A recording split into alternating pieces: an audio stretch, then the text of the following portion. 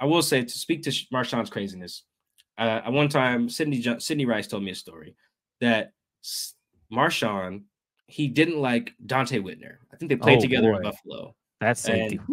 Yeah, they played together in Buffalo, and they were in the NFC West at the same time. He with the Niners, Marshawn with the and he would tell Sidney, he would tell all the receivers this.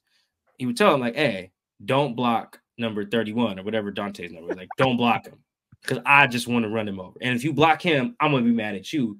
And they'd be like, well, it's my job to get the safety on this play. And he'd be like, I don't care what your job is. I told you not to block him. Don't block him. I want him to come clean at me so I can run his ass over. And the guys would listen. He said Marshawn would tell him. He said, he would tell him, hey, don't block that dude. Like, that's insane. That's nuts.